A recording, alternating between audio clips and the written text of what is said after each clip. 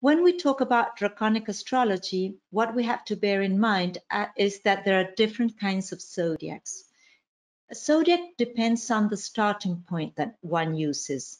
For instance, we have the sidereal zodiac, the tropical zodiac, which is the one that we more commonly use in the Western hemisphere. And for instance, in this case, you can see how the tropical zodiac has 0 degrees of Aries as its starting point. Okay, so here we have the ecliptic and the celestial equator, and in this intersection point, this is where the zodiac begins. And this usually happens whenever we have a zodiac, we have 2 planes that interject. So today we're going to talk about the zodiac of the nodes. And of course, we need to know what are the lunar nodes. We're going to be referring, the Draconic Zodiac is the zodiac of the lunar nodes. And this is important to clarify because all planets have nodes. But today we're going to be referring to the lunar nodes only. Okay, so what is the nodal axis? What are the lunar nodes? From an astronomical point of view, if we project the orbit of the moon into space, we get this, the projected orbit of the moon. And this is tilted towards the ecliptic. So they cross, there's an intersection in their paths.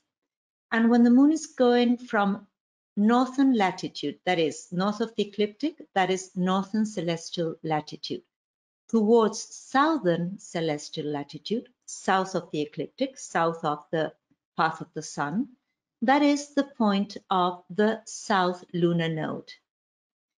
And when the moon is going from south of the ecliptic to north of the ecliptic, this is the point of the north lunar node. So what happens here is that when the moon is at this point near the nodes, the moon has the same latitude as the sun. Okay, because we all know that, for instance, if the sun, let's imagine that the sun is here. Maybe the sun is here at this point, here. And we can have the moon at the same degree of longitude, but in a different latitude. For instance, we could have the moon here, this point. So they would have the same degree of longitude along the zodiac, but their latitude is different.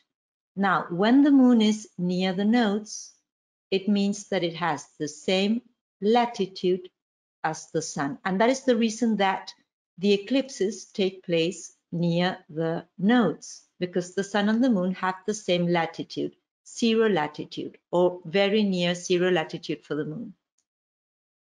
Okay, so when we're talking about Draconic, we need to remind ourselves that we're only referring to the nodes of the moon. We're not referring to the nodes of Venus, not referring to the nodes of Pluto. We're referring to the nodes of the moon.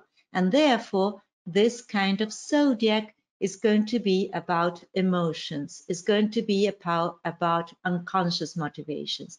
It's going to be about everything that is related to the moon.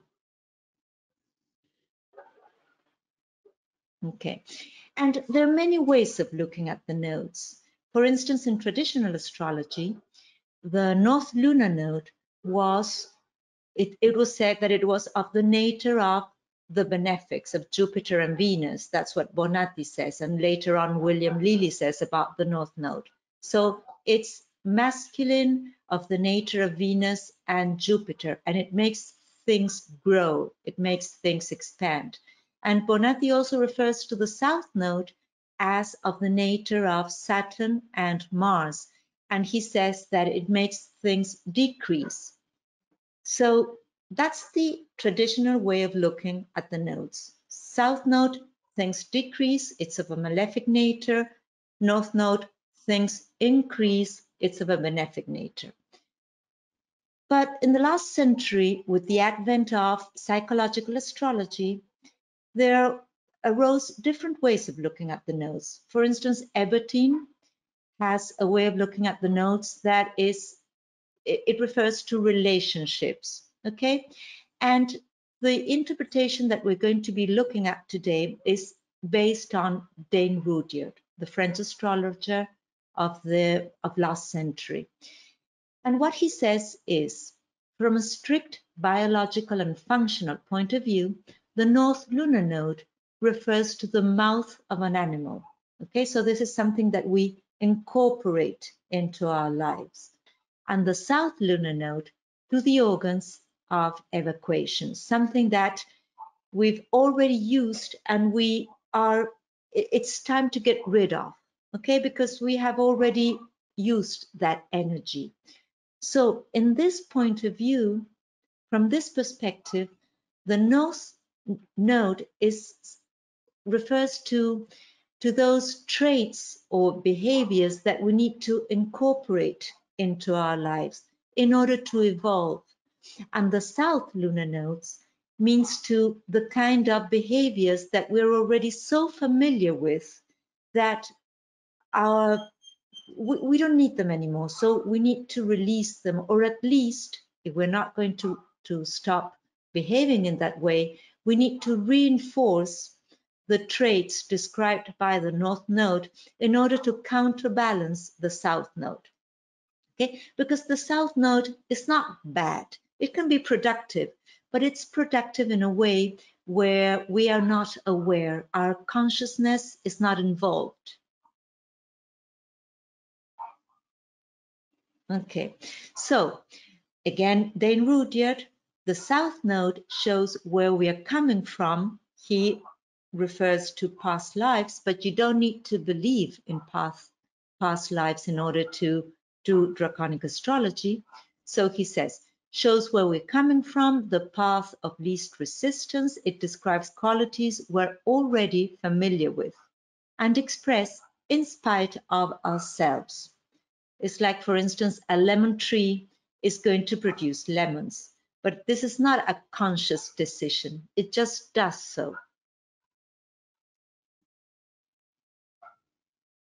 And then, again, according to Rudyard, the North Node represents where we're going, and it pinpoints the traits we strive to conquer in order to counterbalance the unconscious tendencies of the South Node. So, for instance, let's think about this. Let's imagine the South Node is in Libra and in the 8th house. So this would be a person who unconsciously is very nice to others, is taking care of others, is very good at relationships, probably will give priority to what others want. And in the 8th, this could be a person who needs the resources of other people, okay, who feels comfortable using resources, money, whatever, of other people, maybe a spouse, maybe a partner, maybe a business partner. And what that person needs to incorporate or strengthen in their life is the North Node in Aries in the 2nd. So that would be taking action, being more self-centered, being more aggressive, being more individualistic, if that word exists, but paying attention to one's individual self instead of being focused on others. And also, since it's in the 2nd, that person is also going to need to make their own money. Okay, they're going to have to conquer this ability to make their own money. So that would be a way of interpreting the nodes. Okay. And in Dane Rudyard's view, the nodal axis becomes the soul's path because it's what the person needs to achieve in life in order to evolve. It has to do with evolution, in order to grow.